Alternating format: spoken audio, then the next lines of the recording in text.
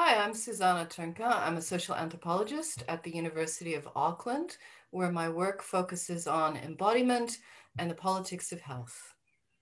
Hi, my name is Sharon Graham Davies and I'm an anthropologist working at Monash University in Australia. Most of my research is based in Indonesia, but during COVID-19, I've been working with Susanna on issues of care and social relationships. And so we wrote a chapter for the book, which is titled Blowing Bubbles. And in this chapter, what we did was we were really interested in the new metaphor that came to the forefront in New Zealand around discourses and also regulations around lockdown. And that's the metaphor of the bubble.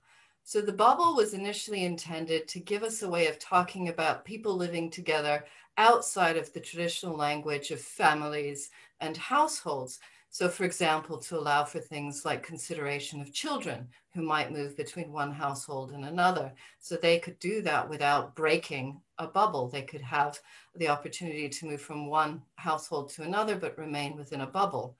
What actually happened was that this language that was intended to be quite flexible, when you actually looked at how government and society in general spoke about bubbles, it tended to have several assumptions around what a bubble is.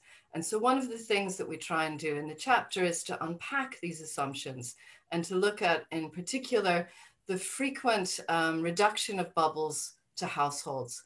Now, why is this a problem? It's a problem because when you have regulations like only one person from a bubble can do the grocery shopping, and you imagine situations where people are in flat shares, you might be living with someone that you are not particularly friendly with, that you don't particularly share money with, and yet only one of you can go and do the grocery shopping. Other areas where this became a problem was in relations of care, which Sharon will now talk about. Yeah, so in this chapter, we hope to convey three things.